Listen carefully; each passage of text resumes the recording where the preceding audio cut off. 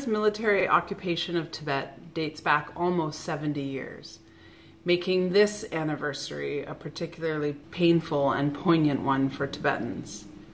After all this time, the Chinese Communist Party has no legitimacy in Tibet. And so they have to make these ridiculous propaganda films like the one you just saw a clip from that show Tibetan monks waving small Chinese flags and supposedly singing their praise of the motherland.